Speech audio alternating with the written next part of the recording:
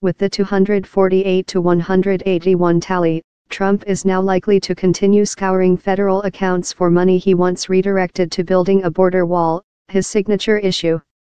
The battle over Trump's emergency declaration also shifts to the courts, with various legal challenges already underway. A coalition of 16 states sued in February to block Trump's move. Democrats argued the Republican president had overstepped his authority by going around Congress, because the legislature has the power to control spending under the U.S. Constitution. "We take an oath to the Constitution, not to the President of the United States," Pelosi said on the House floor.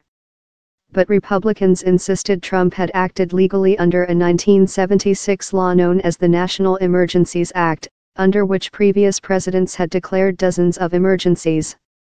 "The president has the authority to act. The president is using the authority Congress has given him," said Republican Representative Sam Graves.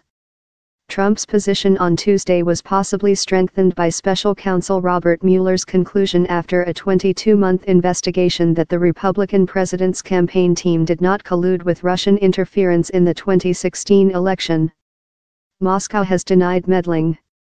That political victory for Trump may make it more challenging for Republicans to defy the president on a range of issues, including his border emergency. Even though the two issues clearly aren't related, it increases the president's strength and popularity and puts him in a stronger position, Republican Representative Tom Cole said before the vote.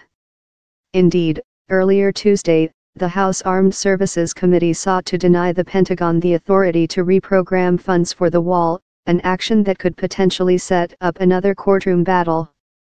By passing Congress, Trump has made clamping down on illegal immigration a cornerstone of his presidency, and it promises to be central to his 2020 bid for re-election.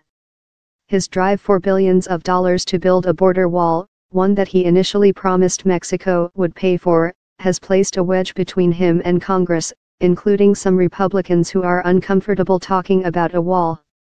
Many in Congress say effective border security requires a range of law enforcement tools, and Democrats dispute Trump's claim there is a crisis at the border.